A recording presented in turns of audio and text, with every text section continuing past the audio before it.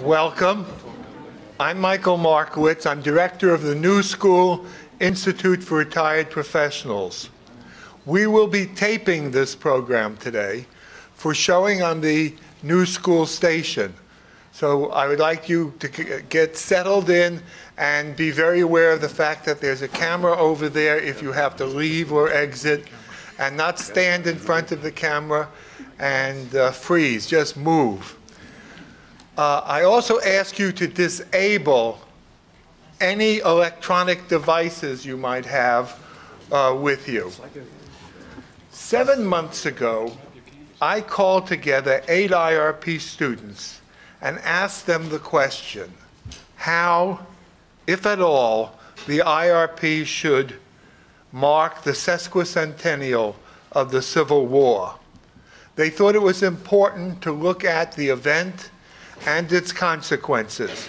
They considered the question, and several study groups will be offered in the next 2 years, and others are being considered.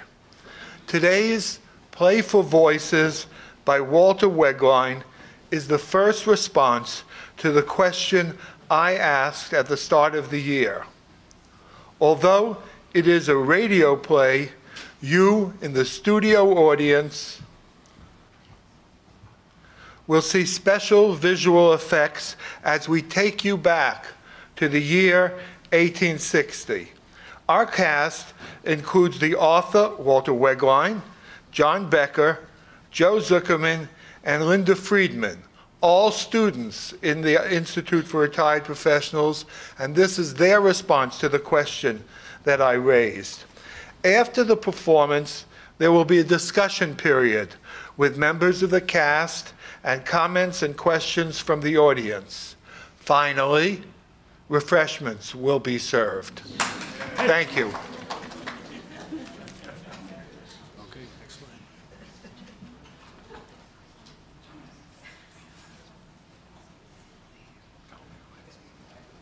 Next. Let that stay there. Yeah, leave that up. And then we both get it. Yeah, you want to put that as hard. Yeah, but you're going to take care. Okay.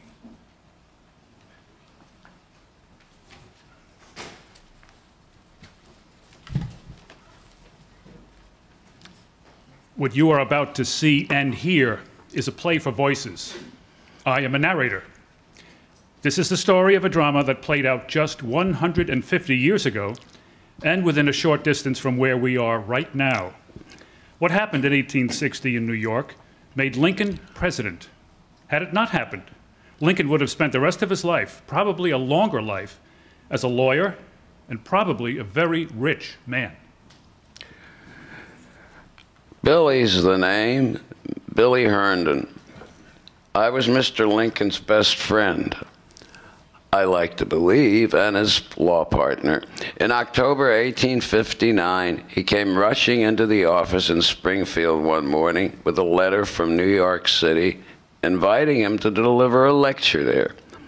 He asked my advice and that of other friends as to subjects and character of his address. We all recommended a speech on the political situation, that being the only thing people wanted to hear about.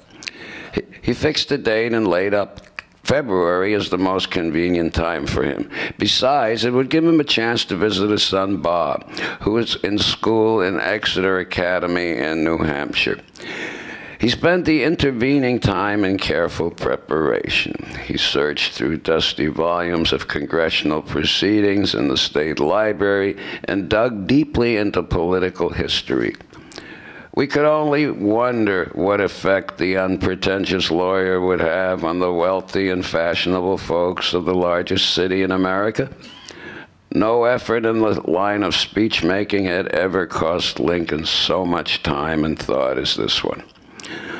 On his return home from New York and 9 stops in New England 2 weeks later, Lincoln told me that for once in his life, he was ashamed about his personal appearance.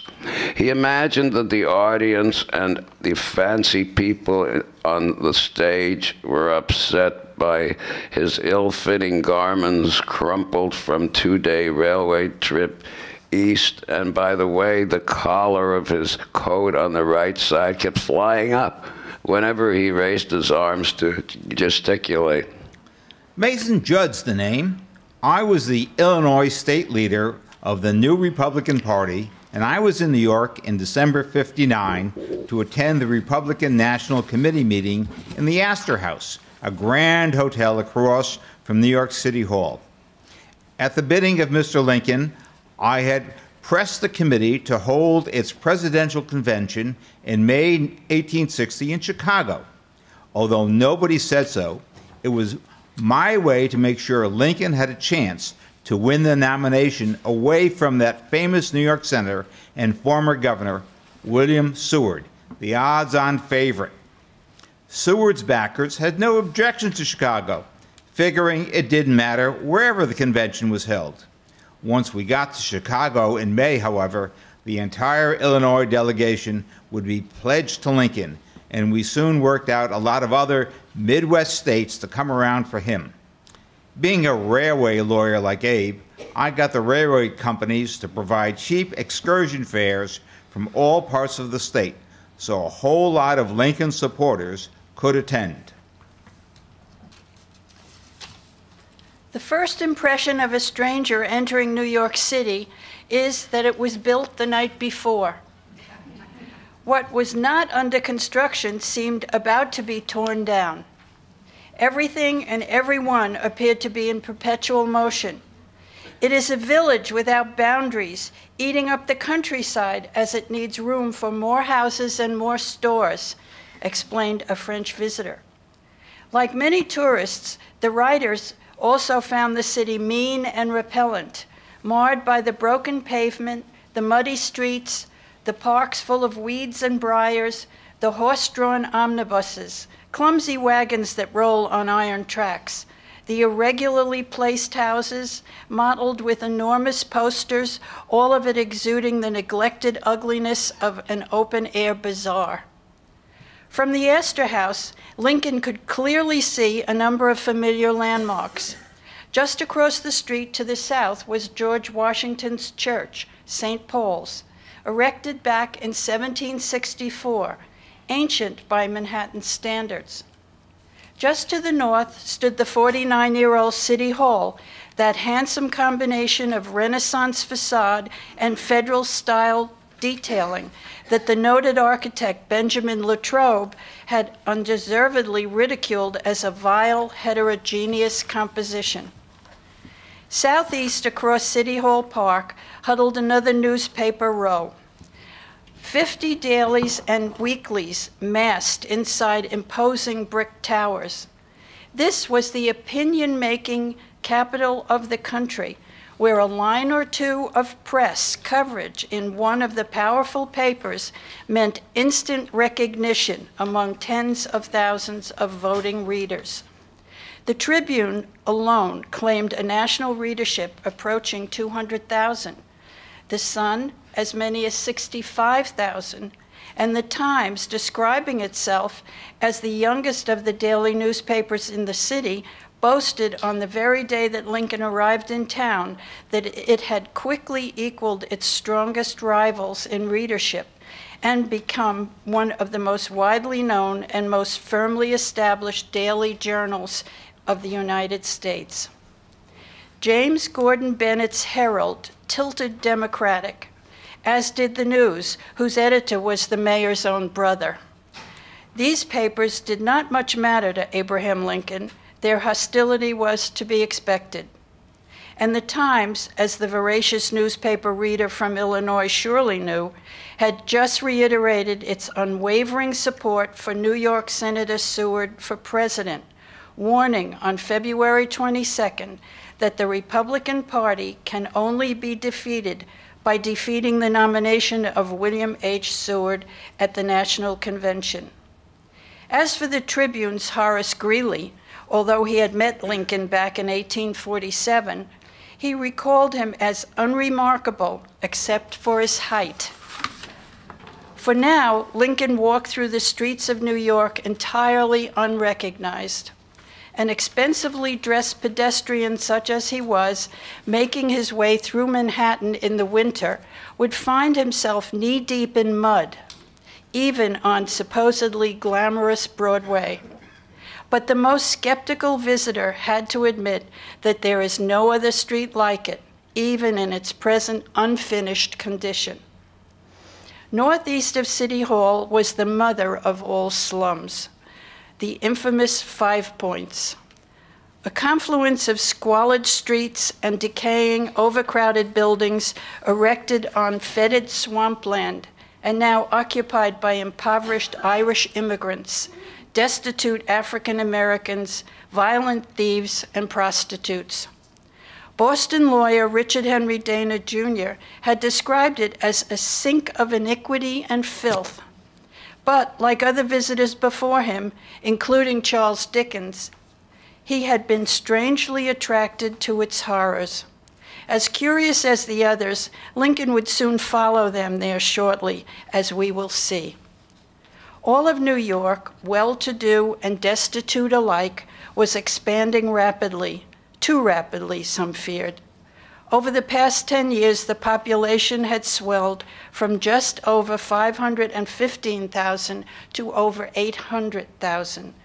The city now housed 2.5% of the entire United States population and was home to more people than all but 12 of the other 34 states. More than 300,000 of its population was foreign-born. More than half of these were immigrants from Ireland, and most were working for minuscule wages as unskilled jobs, if they were working at all. In politics, New York leaned Democratic, in regional sympathies, Southern. Lucrative trade with the slaveholding states, seasoned with intractable racism, combined to make much of the city hostile to Republicans and reformers alike, not to mention radical abolitionists. Free blacks in New York, by and large, strove to remain invisible in order to be safe from recent European immigrants competing for menial jobs. As one Englishman noted, the black man constituted a race apart, never walking in company with white persons except as servants. Competitive, brawling, noisy, dirty, frightening, expensive, awe-inspiring, revolting, New York in 1860 was simply the best place in America to get published, get rich, get lost, or get noticed.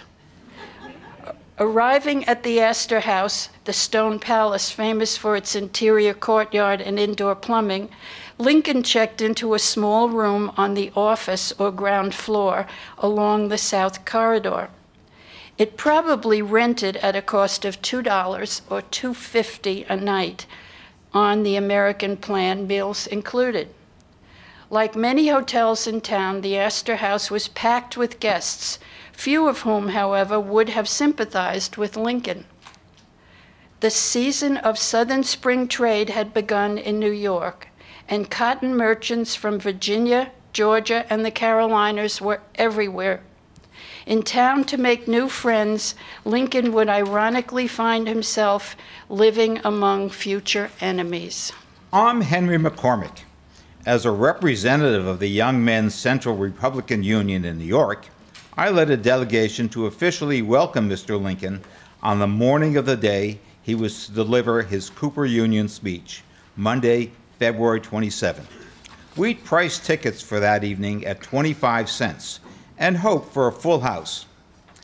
As it later turned out, it was snowing and house was less than 3/4 full, so we had to take a loss of about $100. At any rate, we picked up Mr. Lincoln in his room at the Astor House, the very place where Chicago was picked for the convention 2 months earlier, and took him for a walk up Broadway. When we got to number 643, the corner of Bleecker Street, we walked into the temporary quarters where the celebrated photographer Matthew Brady had moved while his gallery at Broadway and 10th Street was being renovated. In the studio was the famous historian George Bancroft, I introduced Lincoln to him, and the two chatted briefly. I was struck by the contrast in their appearances. The one, courtly and precise in his every word and gesture. The other, bluff and awkward, his every utterance as apology for his ignorance of metro manners and customs. He was only 51 years old, but he looked haggard and careworn. He was 6'4", his ears were large, his nose long and blunt, his cheeks flabby, and the loose skin fell in folds. There was a mole on his right cheek and a huge Adam's apple on his throat. Brady responded to the challenge with an inspiration. He would not settle for a commonplace close-up headshot. He would move his camera as far away from this homely-looking man as possible.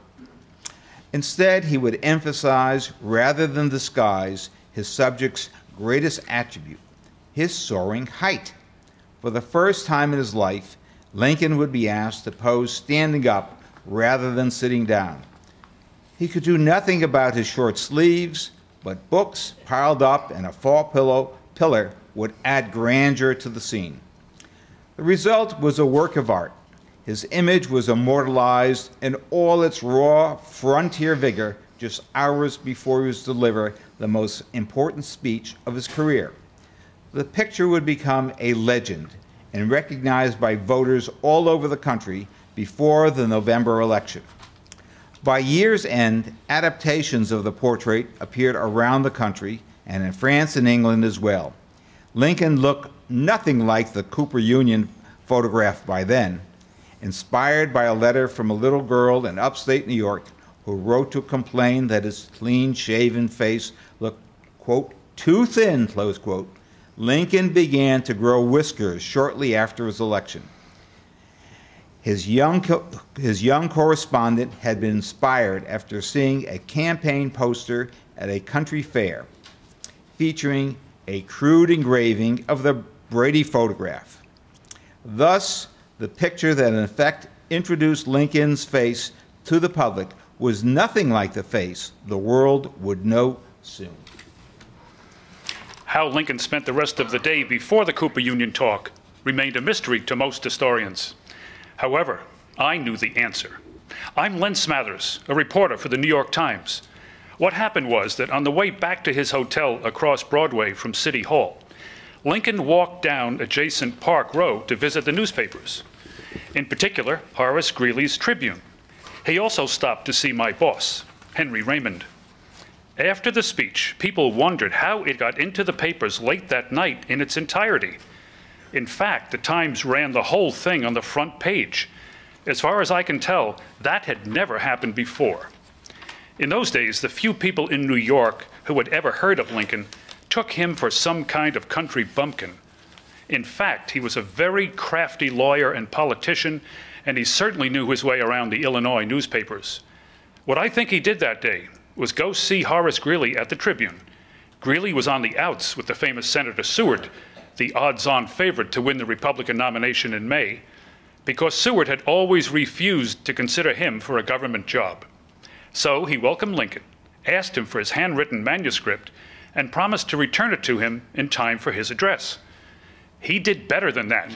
He gave him printed galley proofs, which made it a lot easier for Lincoln, with his bad eyesight, to read his speech at Cooper Union. Meanwhile, somehow the galley proofs also wound up at the offices of the Times, Gordon Bennett's Herald, and William Cullen Bryant's Evening Post, because they all ran the speech verbatim the next day. I'm McCormick. Lincoln had one final mission before going over to Cooper Union from his hotel that evening. He wandered over to the Knox Great Hat and Cap establishment at 212 Broadway, corner of Fulton, and bought a top hat.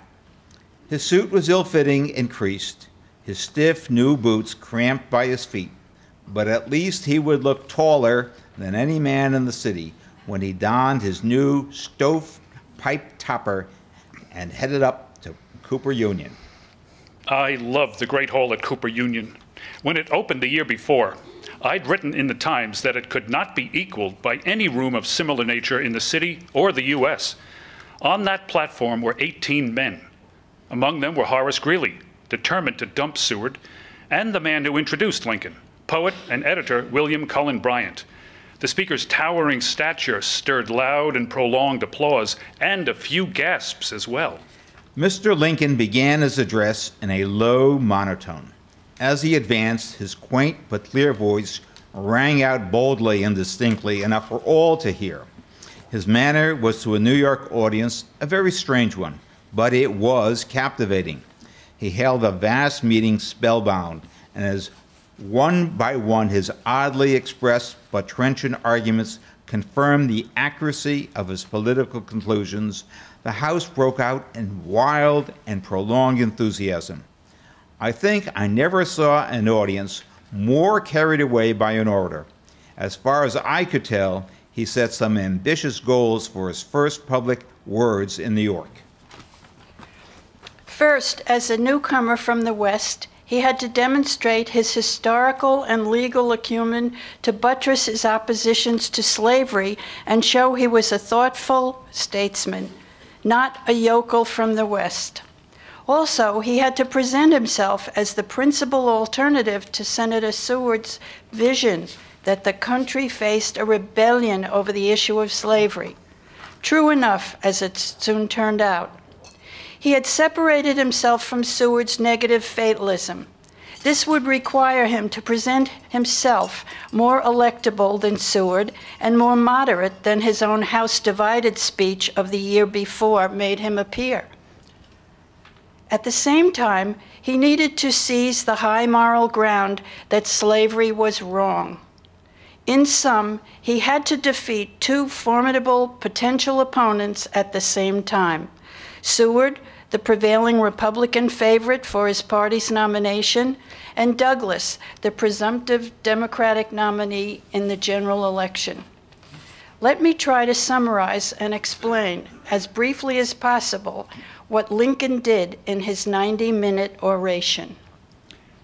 The facts with which I shall deal this evening are mainly old and familiar, nor is there anything new in the general use I shall make of them. If there shall be any novelty, it will be in the mode of presenting the facts. Notice the two words, the facts. Thus, he immediately informs his audience that his speech will be an appeal to the mind, not to the heart. It will be an examination of right and wrong. In other words, everything is incontrovertible, beyond cavil.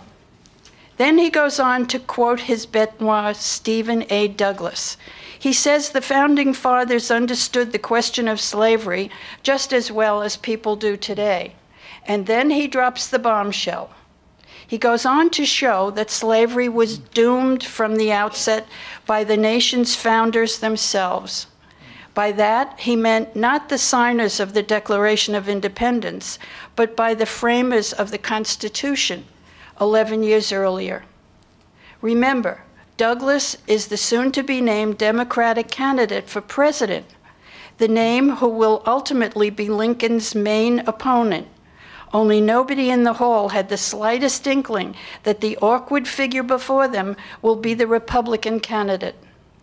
Douglas has stated that it will be up to the new states being carved out of the land west of the Mississippi River whether to decide or not what they want, whether they want slavery.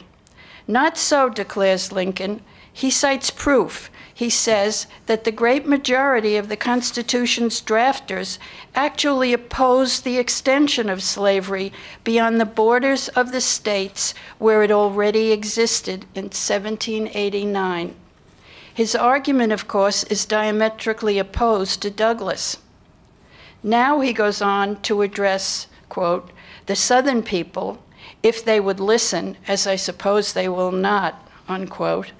Of course, he is really not addressing Southerners who are not there, but his audience, trying to make them think that if Southerners were there and would only listen, he could convince them of the wrongness of their beliefs.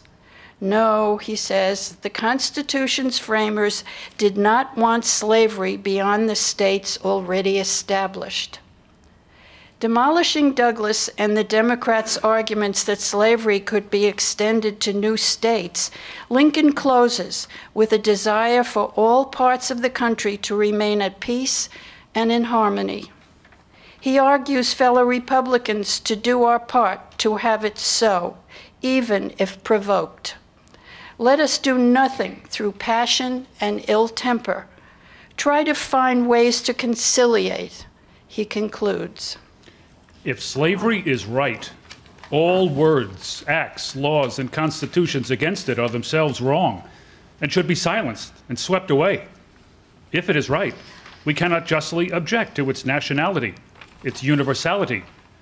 If it is wrong, they cannot justly insist upon its extension, its enlargement. All they ask, we could readily grant, if we thought slavery right. All we ask, they could as readily grant, if they thought it wrong. Their thinking it right, and our thinking it wrong, is the precise fact upon which depends the whole controversy. Thinking it wrong as we do, can we yield to them? Can we cast our votes with their view and against our own? In view of our moral, social, and political responsibilities, can we do this? Can we, while our votes will prevent it, allow it to spread into the national territories and to overrun us here in these free states? If our sense of duty forbids this, then let us stand by our duty, fearlessly and effectively. Let us be diverted by none of those sophistical contrivances, such as groping for some middle ground between the right and the wrong, such as a policy of don't care on a question about which all true men do care. Neither let us be slandered from our duty by false accusations against us, nor frightened from it by menaces of destruction to the government, nor of dungeons to ourselves. Let us have faith that right makes might, and in that faith, let us to the end dare to do our duty as we understand it. After the speech, which won great applause and cheers, my friend James Briggs told the audience that time will soon tell whether the gallant son of Kentucky, who was reared in Illinois and whom you have heard tonight, shall be the standard bearer in the fight. The deepest of dark horses just 24 hours earlier, he was now being touted as a rival to Seward in Seward's own backyard. The Times' Henry Raymond crowned him a national figure. Overnight, he became New York State's second choice for the presidential nomination. He had conquered New York. Letter to Mary Todd Lincoln from her husband, March 4th, 1860, Exeter, New Hampshire. When I wrote you earlier, I was just starting out from New York on a little speech-making tour, taking the boys, his son Bob and a friend, with me. Coming to Exeter, where Bob went to school, there was a letter from you saying Willie and Teddy were very sick the Saturday after I left. I trust the dear little fellows are well again. This is Sunday morning, and on Bob's order, I am to go to church once today.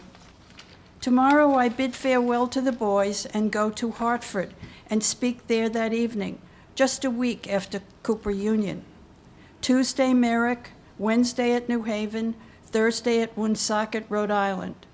Then I start home, and I think I shall not stop. I may be delayed at New York City an hour or two. I have been unable to escape this toil. If I had foreseen it, I think I would not have come east at all. The speech in New York went passably well and gave me no trouble whatsoever. The difficulty was to make 9 others before reading audiences who have already seen my ideas in print. I hope to be home tomorrow week. Once started, I shall come as quick as possible. Kiss the dear boys for father. Affectionately, Abe Lincoln.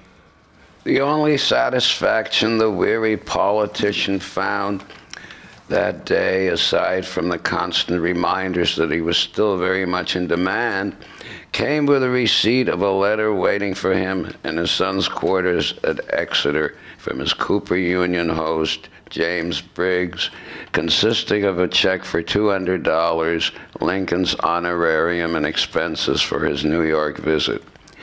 Before heading off to church with his son, Lincoln wrote Briggs, "Since I left New York, I have spoken at Providence, Rhode Island, and at Concord, Manchester, Dover, and Exeter in New Hampshire, and I am still to speak in 4 other New England locations. Then I start for home. I beg of you that you will make me no arrangements to detain me in New York. I must hurry home." He didn't quite get his wish. Hailed wherever he went in New York, in New England, he was mobbed by the crowds who heard him repeat what they had already read, his Cooper Union remarks, which ran in all the Eastern papers. This was in the days before sports spectacles swept the country. Politics was the only national pastime.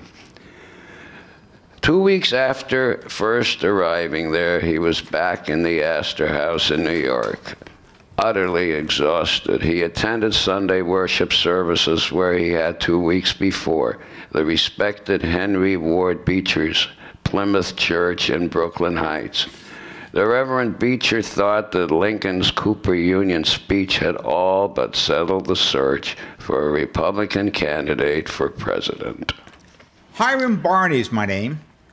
I'm one of the young Republicans who had greeted Mr. Lincoln when he first arrived. On his last day in town, we paid a visit to 5 Points. It was so awful that it had become a kind of tourist attraction. Some of us had opened a charity mission there named Paradise Square for 150 abused children. He spoke to a Sunday school class and mightily impressed the little tykes. I said as much. He replied, "No, they're the ones who have inspired me and given me courage. I'm glad we came. I shall never forget this as long as I live." It was very touching, a man who had grown up amid terrible squalor. Billy Herndon. Lincoln's return after his dazzling success in the East was the signal for earnest congratulations on the part of his friends. Seward was a great man of the day, but Lincoln had demonstrated to the satisfaction of his friends that he was tall enough and strong enough to measure swords with the upstate New York statesman. His triumph in New York City and New England made it clear to Lincoln that the presidential nomination was within his reach. His success had stimulated his confidence to new heights. He had no political organization or money.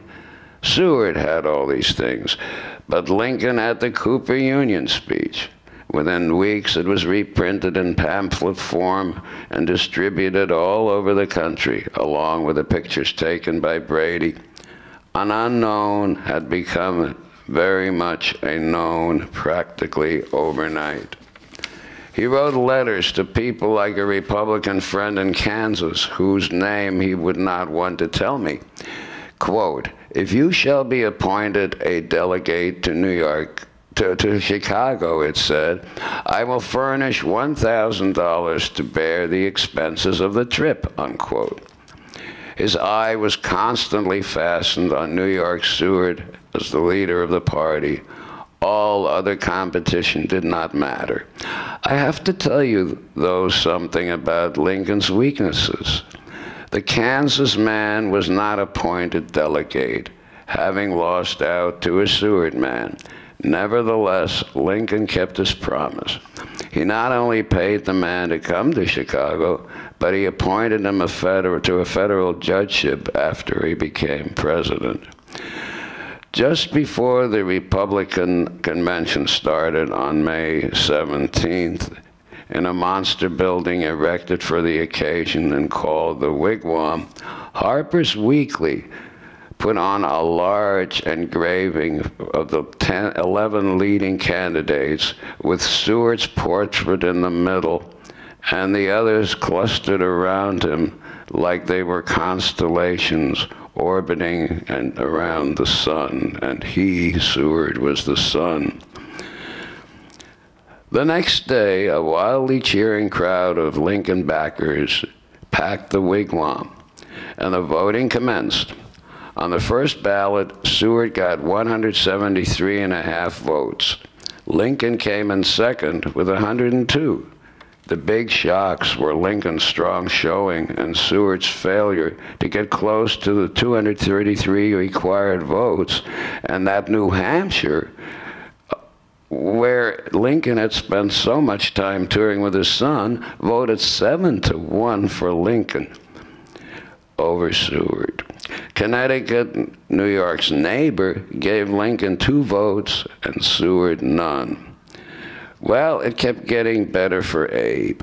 On the second ballot, Seward gained only 11 votes, while Lincoln added 79. On the third ballot, as Lincoln moved to within 1.5 votes of the nomination, Ohio switched 4 votes to him, and Bedlam blasted through the wigwam. Down in Springfield, Lincoln was sitting in the offices of the Springfield Journal when the Associated Press Telegraph reported the vote. All he did was calmly stand up and say, "I must go tell the little lady down the street the news." Smathers. I was in Chicago for the convention.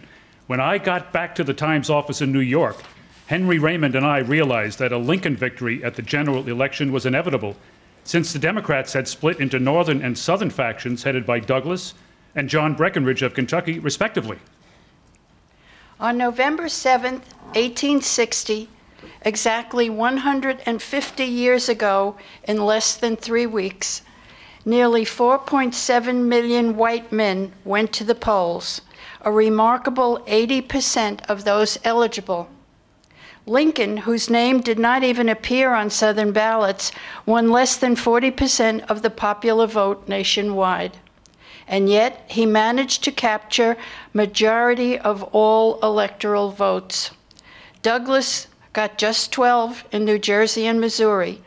In the states Lincoln had visited on his trip east, he got nearly 55% of all votes cast in the nation. McCormick.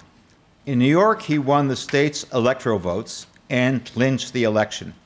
Without New York State's vital 35 electoral votes, the election would have been thrown into the House. Remarkably, he won the state even though Douglas got far more votes than he did in New York City. In other words, Lincoln won the state even though he lost the city that was home to Cooper Union, where his speech had made him a nationally recognized figure. Strange and ironic. Had it not been for Cooper Union, Lincoln would have been a man little known, nor long remembered outside Illinois. A little more than 5 weeks after the election, South Carolina seceded from the Union, and we were on the road that led to the bloodiest war in American history. End of play.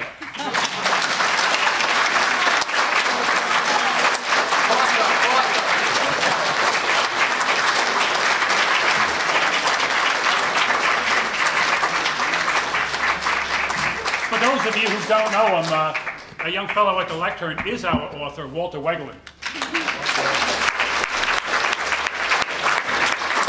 Now it can be told, I was scared shitless. But seriously, folks, as they say, this was a really remarkable story, and I thought that it ought to be told. Some of you may know I gave a course on Lincoln, I don't know, about 4 or 5 years ago.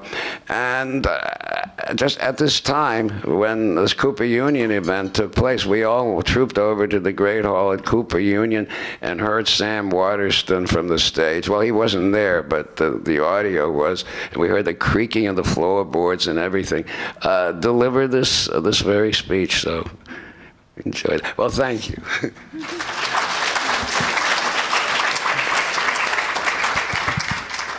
Before we forget, there were some thank yous to get in. First to the New School for setting us up today with all the equipment we needed, for the instruction on the use of the computer that they provided, including at one of our rehearsals. and also to Virginia Mayer in our office, and to Miriam Lawrence for the helping to guide us through the bureaucratic maze. And there is such a maze. Now, we want to hear from you. This is the discussion period. Before we get to that, just one tiny little thing, and it's not so tiny. This book,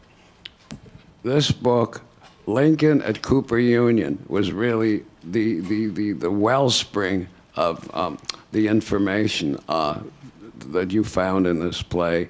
That plus, of course, Billy Herndon's biography and other sources as well. It's by Harold Holzer, Holzer, and I recommend it to anyone who enjoys this kind of information.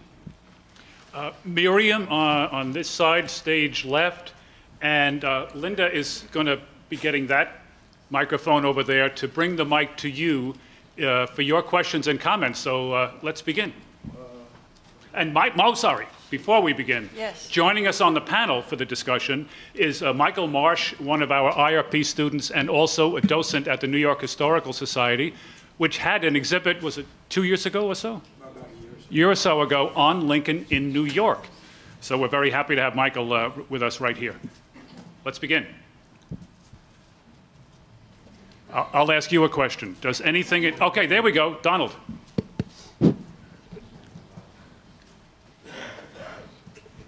Mr. Lincoln had been debating all throughout the country against his notorious buddy, and it was all over the place. Why did the Cooper Union speech, because it was okay in New York, make him so very important? It was because of the presence of the national media. New York City was the communications capital of the United States. As Walter so aptly included in his play, you had over 50 newspapers of national consequence. You also had the dailies, the Harper's Daily, Frank Leslie's, and these newspapers were national newspapers. A communication system had developed using the railroad that within a week's time, which was amazing, that these newspapers could be all over the country. Editors in small towns would wait for the newspapers, and they would then reprint things. So there was a major difference. Even though historically, to a certain extent, the Lincoln-Douglas debates are better known. This particular event and the turning of this speech into a pamphlet, along with the famous photo taken by Matthew Brady, were the major campaign elements used by Lincoln, not only to capture the nomination, but also in the campaign. Because what people have to remember is that candidates for president did not campaign in those days. They sat home on the porch. So the pamphlet published by Horace Greeley and the photo, which was then photo engraved and put on buttons, banners, everything, was of such great importance. Joe. Yeah, I would just like to add one other comment, and that is the debates that Lincoln had with Stephen Douglas were in Illinois, only in the state of Illinois, and many of them were in small towns of Illinois, and they did not get, either singly or in combination, the publicity that flowed out of the Cooper Union speech.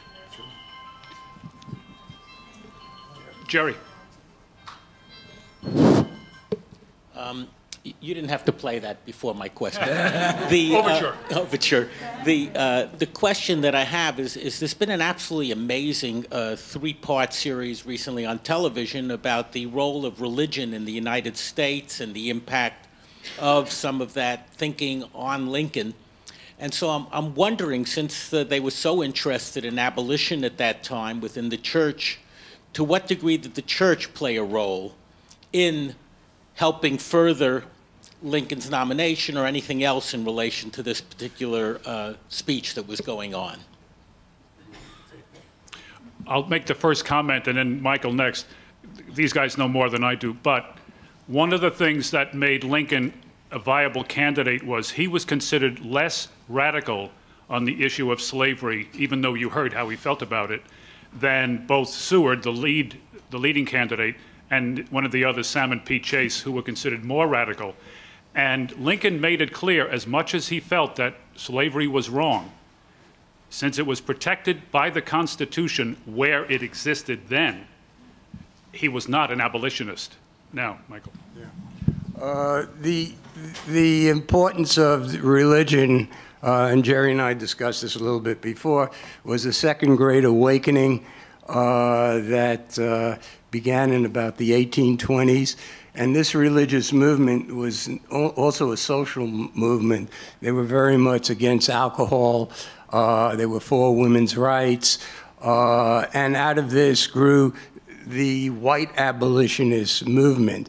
So there was not one church or one group that was advocating this, but in a sense, the abolitionist movement moved from this social concerns of the Second Great Awakening. There's also a little sidebar on this that I was looking at when I went through my material at the Historical Society. There's a telegram from John Briggs, correct? John Briggs? Right. John Briggs. John Briggs, right? And he sends the telegram off to Abe Lincoln, and he invites him to appear in New York on the 29th of November, right? He invites him to appear on the 29th of November and to appear at the Reverend Beecher's church, because there was going to be a series of speakers, and he was inviting all the speakers from the West to come to New York to tell the East what they think. And Lincoln, as being Lincoln, is late in returning the invitation, and he writes Biggs, and he says, "I'd love to come, but I'm late in doing this. What about February?"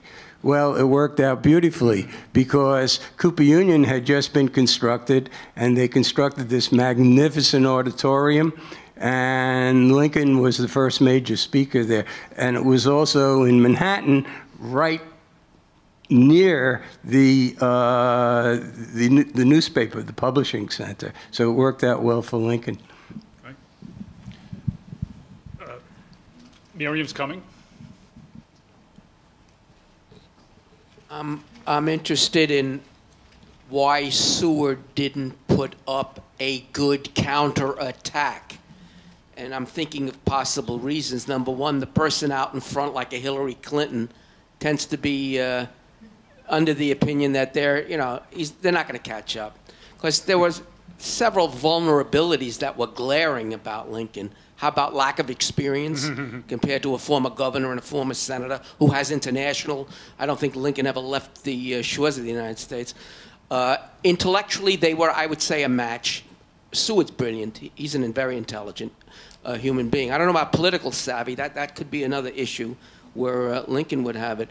Again, being from New York, that's such a trump card, whereas Illinois is a great place now, but back in those days, Chicago wasn't the same Chicago. I mean, I can go on and on, but I think you've answered your own question pretty much. Seward and his backers were cocky. It was as simple as that. But a very interesting thing, I don't know if it was mentioned in the play or not, that he spent, well, not him, but his backers spent a fortune on railway tickets for people all over Illinois to come to the Chicago Convention and, of course, vote for Lincoln. Seward, on the advice of his main political advisor, spent around 7 months preceding the convention, not in the United States, but in Europe, being out of the way here, and he didn't want to, antagonize any of the Republicans who he thought, by virtue of his overconfidence, he was going to win. So he didn't attack Lincoln personally. Before Michael speaks, the man with the question noted several of Seward's abilities and qualities. And even before Doris Kearns Goodwin wrote her book, Team of Rivals, most people knew about the fact that Lincoln himself recognized Seward's great abilities and made him Secretary of State. There was another reason, very interestingly. That was one of the reasons why this group of young Republicans invited Lincoln to New York, because they felt that a radical abolitionist Easterner, such as Seward, would not fare well in the West, because the West was so influenced by Southern culture. The other main candidate, Seward's main rival before Lincoln, sort of throws his hat into the ring here in New York and becomes a viable candidate, was Salmon Chase. Salmon Chase from Ohio, another incredibly competent individual, was an avid abolitionist. So they felt that somebody who was a moderate. Now remember, Lincoln never, before he became president, advocated for the abolition of slavery. What he was against was the spread of slavery into the new territories. He was violently opposed to Douglas's concept of popular sovereignty, which would have meant that each state had the ability to decide if they wanted to be free states or slave states. Didn't Chase become Secretary of the Treasury? Yeah, not only is he Secretary of Treasury, but Lincoln eventually wants to get rid of him, so guess what he appointed him? To the Supreme Court. Okay, here comes Linda with the microphone. Could you talk a little bit about how the Republican Party, which was at that time only 6 years old, was able to get a presidency, and even before that, why they were so confident, aside from the split? Well, the main issue was the split. The Democratic Party split into northern and southern wings, and neither of the two wings would have sufficient electoral votes to carry that candidate to the presidency. So that sort of that split was the main issue. There was also a fourth candidate. So you had 4 different candidates running for president in 1860, and Lincoln swept the North with the exception of New Jersey and Missouri, and that was the ball game. Yeah, you see it here. Breckinridge, who was the Southern Democrat, right? Then Bell, I don't know where did he come? Yeah, okay. Bell was from Tennessee, I think, and the border states were looking for a compromise, and his party was called the Constitution Union Party. And when Lincoln was nominated by the Republican Party, this, so to speak, moderate on the issue, his appeal sort of diminished. But he was a spoiler for Douglas in the border states. Any other questions? Comment here, right there. Here we go. Hold it. Oh, I was thinking about the financial backing that is necessary these days for anyone running for office. At that time, was that a particular a point of question? How was money raised for Lincoln when the party proposed to him to act as for president? I don't think Michael? Yeah, the same way it's raised today. Lincoln was a politician. Wherever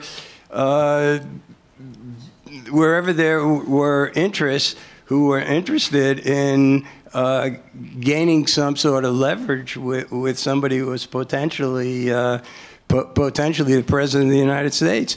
The system that we have today is no different from the system that we had years ago. Lincoln was a railroad lawyer. I'm sure he got tremendous contributions, but it didn't take as much money to run a campaign. Okay. Any other comments or questions? Yes. Over there. Would you contrast the Republican National Convention in 1860 with the national political conventions as we know them now? Go ahead, take a shot. Well, these days with primaries, the winner is known before the convention opens in both parties. I mean, the last time you had a ballot that went to more than one ballot is certainly a couple of decades ago at the least. So that's the major difference. Here, Lincoln won on the third ballot. Today, we only go to the end of the primary season, and we know who the winner is going to be. Yeah. There's another point. It's interesting. You say, can you contrast this 1860 Republican convention at the Wigwam to, a Republican convention today or a political convention?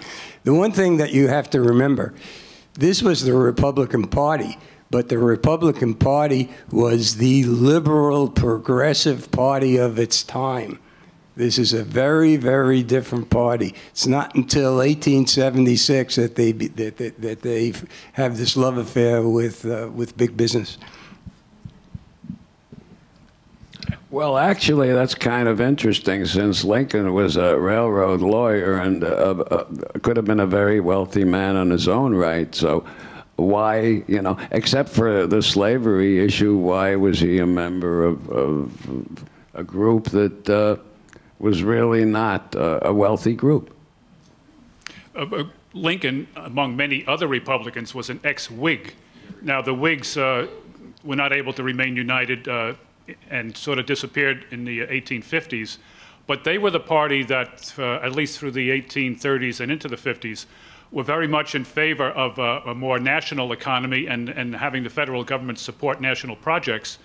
And as has been mentioned, Lincoln himself supported the railroad interests and got quite a bit of got some good fees out of those cases. Any other? We have one over here. Yes. Hi. I think you said that he lost New York City but won New York State. And since my hearing was right, could you explain some of the reasons aside from probably racism? Because you also talked about the connection between the business with the South. New York City was notoriously Southern. I think from day one, because it was a port, because it was the shipping place for goods to Europe, it was the banking capital, you name it. They were always pro-Southern, and I think that's the reason. I'd like to add something. New York City had a very large Irish immigrant population, and many of them feared economic competition if the slaves were freed, if the Republicans had done something to free the slaves, and they voted overwhelmingly Democratic, as they did in other elections. Yeah, just to follow up on what Walter said, Approximately 70 some odd percent of American imports was based upon the cotton, exports were based upon the cotton trade. Out of that, I'm trying to get this right now, approximately 30 cents on every dollar stayed in New York City, because as Walter said, New York City, business community, financial community, shipping community, was so dependent on the cotton trade. But another interesting thing is, and the enigma of this is, while New York City itself was pro-Democrat, anti-abolition, there was a very strong abolitionist movement here in New York City, led by the Tappan brothers. And also the blacks in New York City had their own abolitionist movement going also. So you can imagine the confusion that was going on in New York City. But it was a staunchly Democratic political bastion.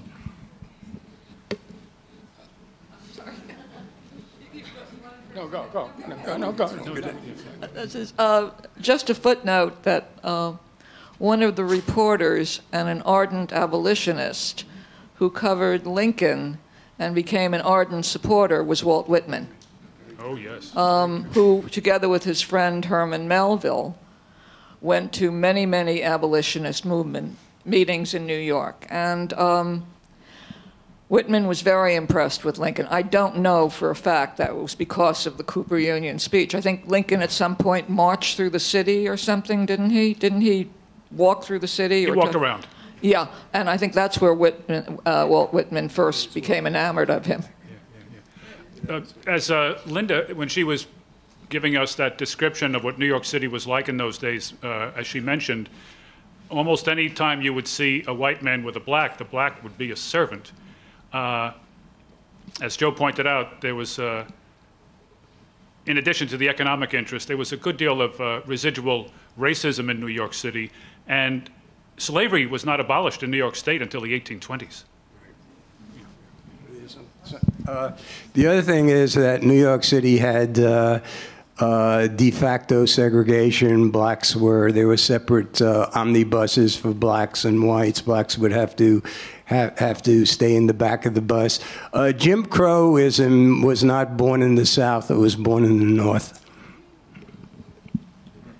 Anyone else? Yes, Donald. I was a little confused in the Cooper Union speech. He focused most of the speech upon extension of slavery.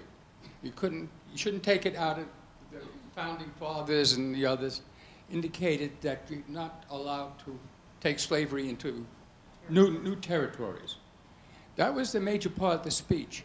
And when it came to talking about the blacks themselves, there was elements of ambivalence in terms of his commentary about the blacks, in terms of their various qualities and issues related to it. So I was kind of wondering, was the success of his speech due to the fact that it appealed to both sides of it, or despite his comments? The question I'm asking is, what made his speech successful? Well, let me start off.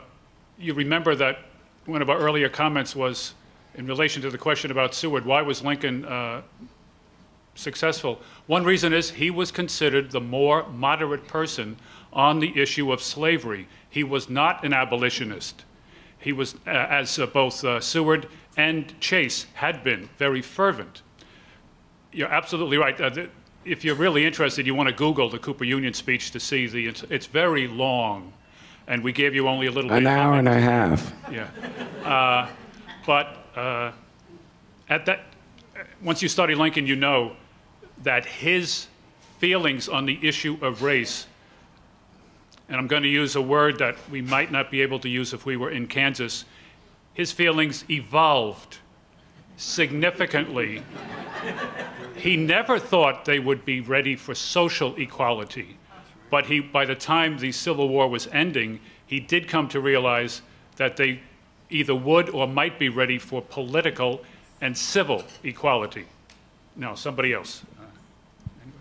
You know, don't you guys fantasize, and you above all, what if he'd lived? What would life in these United States have been like starting in 1865? Michael, do you have any thoughts on that?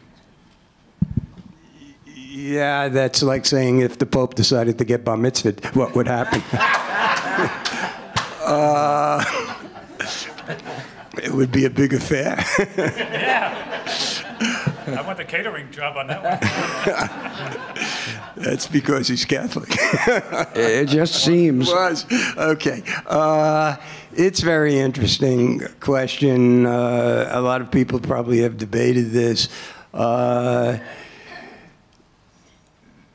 reason he was killed was because John Wilkes Booth heard him make comments, I think it was public comments, Joe, wasn't it a public speech that he made, where he spoke about giving the right to vote to educated blacks and those who served, who were literate and who served in the Union Army. You know, there was a tremendous outpouring of African Americans into the Union Army, which may have tipped the balance.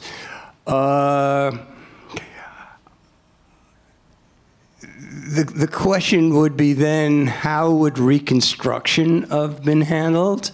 My gosh, would it have been a gentler situation? Would he have been able to negotiate with the South on some of these issues? I can't give you anything more than that. I can just point out certain areas. Would he have been in harmony with a radical Republican Congress? I don't know. Joe, take a shot at it. I don't think a radical Republican Congress would have had the same degree of opposition to his moderate positions as to what Reconstruction should be like than it had with respect to Andrew Johnson, who was a Democrat to begin with, and who, the day he was inaugurated and gave his speech, he was drunk, didn't go over well with the general public. But Lincoln, having won the war, it's a lot harder for the Republicans in Congress, even though they're more radical, more pro, enhancing the position of the freed slaves. They would not have the same degree of power to go against him as they had against Andrew Johnson. I just want to interject a different note briefly. I think this has been very valuable and thoughtful and so forth, but it's so serious. One thing we almost all know from whatever we learned early about Lincoln is his sense of humor.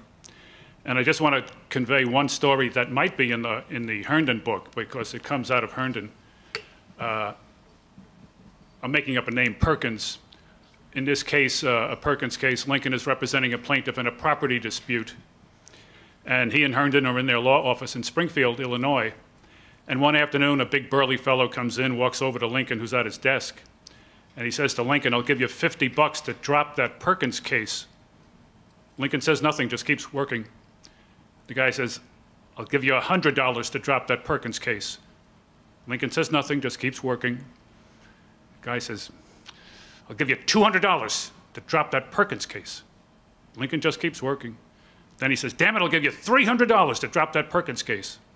Upon which Lincoln stands up, grabs him by the collar, drags him to the door, and throws him out. Then he goes back to his desk and resumes work. Herndon says, "Abe, what was that all about? Why'd you let that guy keep talking and then throw him out when he said $300?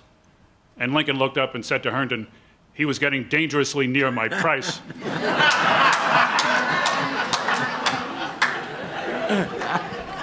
What I just love about that story, whether it's apocryphal, and there's a good chance that it is, it both confirms and spoofs Lincoln's great image of honesty.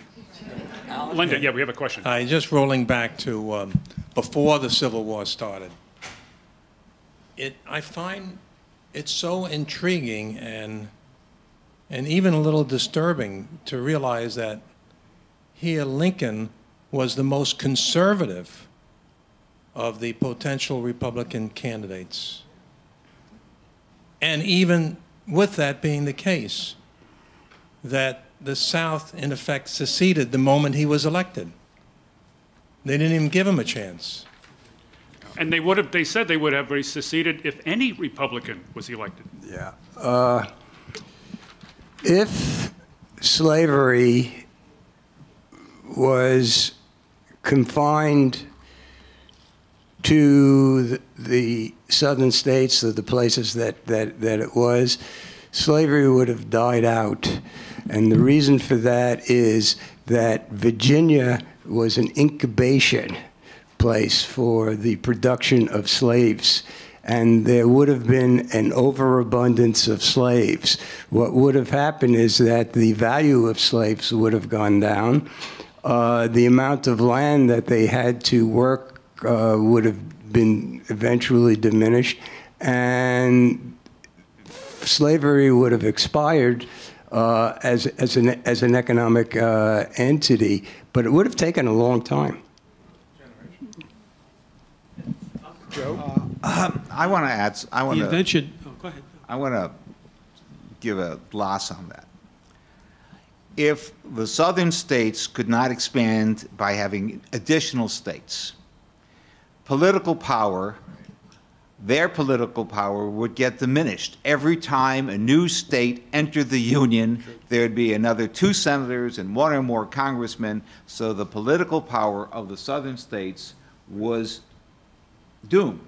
Up until 1850, there was an equal number of southern and northern senators. With 1850, with California, you had 2 new senators in a non-slave state. And that was the first time that deadlock had been broken. And if you had additional states from these new territories, like Kansas, which was on the verge of becoming a state, and Nebraska, and places further west, the political power of the South would get weaker and weaker. The invention of the cotton gin changed the economy of the southern states to the point where, over time, it was becoming more and more expensive for the states to retain slavery than to get rid of it. And moving into the Civil War, right, you have this whole economic change taking place in the South, as one of the main causes was the development of the cotton gin. They didn't need the manpower. The cotton gin was developed, I think, around 1793, and it added to the ability of the South to grow cotton in lots of new places. And the number of slaves in the South grew tremendously in the decades that followed the invention of the cotton gin, even though the importation of slaves into the United States was prohibited after 1807. That's point one. Second point is that there had begun in Virginia to introduce slaves into factories. The largest steel plant in the South had a significant number of blacks, slaves, working there. And slaves were also being introduced into things like mining in the South. It was not just growing cotton that was the way in which slaves were being used by way of their manpower. We have time for one more question or comment, and then Michael will close the program, and we get on to refreshments. We're supposed to be out of here by 4 p.m. Is there another comment or question from anyone? Then let's listen to Michael.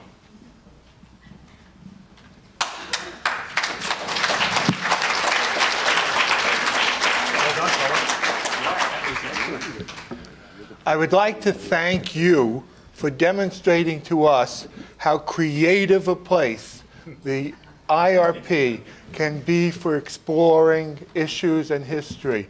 I'm really joined by the people who are so proud of this response. I want to thank Linda Friedman, player of many roles. Yes. Joe Zuckerman, John Becker, Michael Marsh, our panelist, and of course Walter Wegline, who really made this labor of love. Thank you all for coming. We have wonderful programs the rest of the season. If you want to find out about them, talk to us over there. And now to coffee. Thank you. Nicely done. Perfect. Thank you, sir. I was saying, I forgot that he's been at the Historical Society. Docent. Oh, as an archivist. Okay. Hey, thanks. I